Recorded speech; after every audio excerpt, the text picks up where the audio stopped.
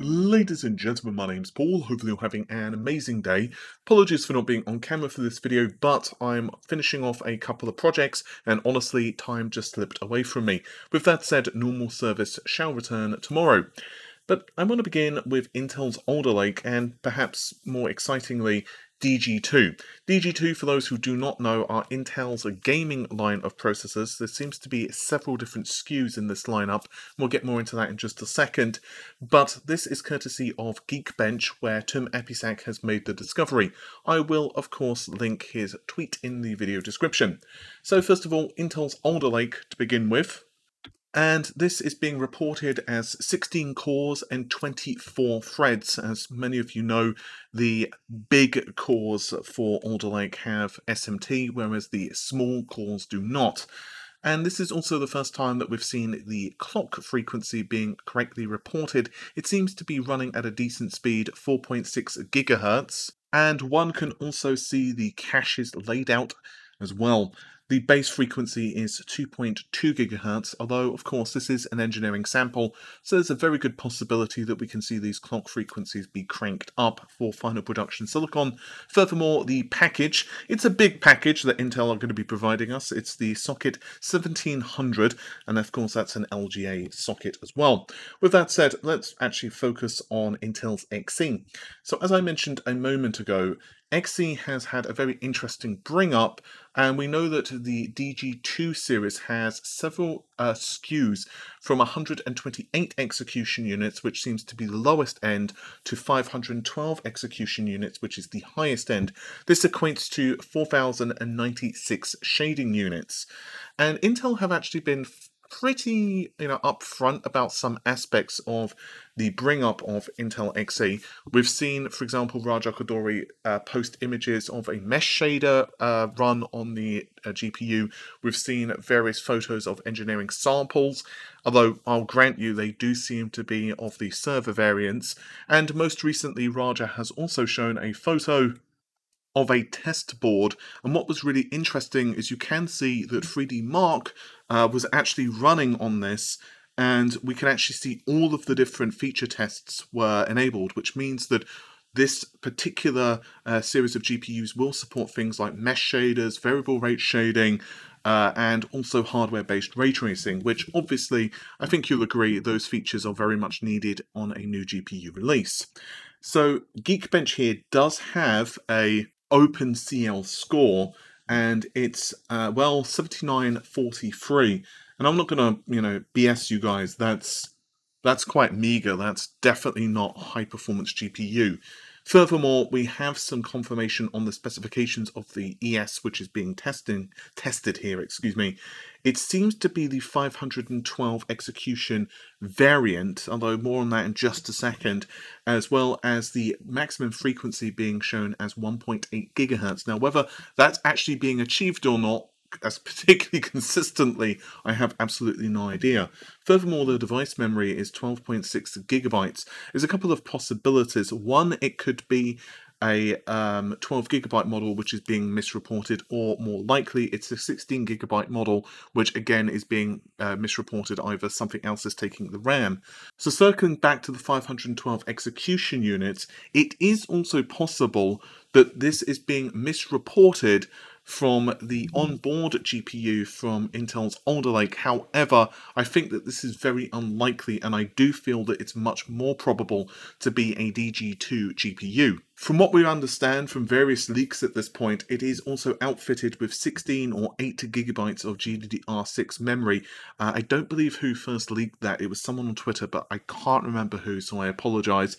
And that is on a 256-bit bus. And then, of course, going down the stack, we also have different amounts of memory and bus configuration as well. It's going to be very interesting to see how Intel are going to make up for the, quite frankly, rather narrow memory bus. I wonder wonder if there is some type of cache on the GPU, kind of like how AMD have Infinity Cache, but I'm not saying there is that configuration on Intel's GPU. I'm just saying I wonder if it's possible, or whether they have some other method of providing bandwidth, like really fast memory, for example. But from all I understand, it is GDDR6 and not 6X. TLDR from all of this, I think that Intel could actually have a really nice GPU on their hands. I've been hearing quite a bit actually about Intel Xe and its performance, so I'm trying to get a few more things together, and I'm going to put out a video specifically on Intel Xe. But yeah, I'm really hopeful that this series of GPUs is actually decent, because I think that it has the potential to really, you know what, let's say worst case scenario, and Intel only have products which kind of go up to the mid-range. Let's just say worst case scenarios, but they are competitively priced. I would be totally okay with that, because the mid-range is just as needing for great competition as the bleeding edge. In fact, honestly, I would even say perhaps even more important, given, let's face it, the fact that most people cannot justify spending $500, $600, $700+ US on a graphics card. Maybe Raja Koduri's strategy that we saw with, say, the RX 480 and other Polaris products is going to trickle down for Intel's Xe. I don't know. This is just a guess, but I'll be very curious to see what Intel bring to the table, and I am extremely hyped to actually get hold of one of these things. And now, the question of the decade. Well, maybe I'm slightly overselling that, but there is a very interesting report from IGN Italy. I'll, of course, link them in the video description as well. And basically, the Xbox Series X system may actually support virtual reality headsets in the future. If you plonk a VR headset into the console, we'll get into which ones in just a second, it states that you need to update the VR headset in question. And allegedly, this only works for an Xbox Series X console, so if you plonk it into an Xbox One, I don't know what it is with me in the word plonk suddenly, but there we go. But if you put it into an Xbox One, it does not work. As one would expect, Microsoft are yet to actually officially comment on this message, so it's very difficult to know whether this is just an oopsie, kind of like a general purpose error message, as Microsoft decide what to do in the future, or it's possible that this is them accidentally slipping it in a bit too early, and of course this can happen. So what about Microsoft? Have they given any indications in the past of VR support? Well, honestly, Phil Spencer has stated in the past that he loves the games industry pushing virtual reality, but also added that it's just not their focus. He says that if VR actually gained additional popularity, it would be a, quote, no-brainer, end quote, for Xbox to actually support it. And in reality, of course, the Xbox Series X has really good hardware for VR to run. It has a really good CPU, which is of paramount importance for VR experiences, because obviously high frame rates on VR are critical. And the GPU too has a ton of potential. One can argue that with variable rate shading support on the Xbox, as well as mesh shading support, the console is going to be really good at powering VR experiences. It's much like Sony in that respect. Like, there's a lot of elements of the PS5 which, quite frankly, are clearly designed around the idea of powering the PS VR2. The geometry engine, to my understanding, has heavily been influenced by the need of virtual reality, and that's something I'll touch more on in a separate video. So yeah, the Xbox can certainly do this, but I don't know if this is an indication that Microsoft tomorrow are going to be announcing a VR headset. I think it's more likely, honestly, that this is simply just Microsoft having a general error message in the system in preparation for possibly the announcement. I would like to be proven wrong. I would like for Microsoft to kind of have a VR headset, solution. I think it could be pretty cool, particularly with certain experiences. And we'll just have to wait and see. But personally, I am leaning towards this not being a confirmation of anything.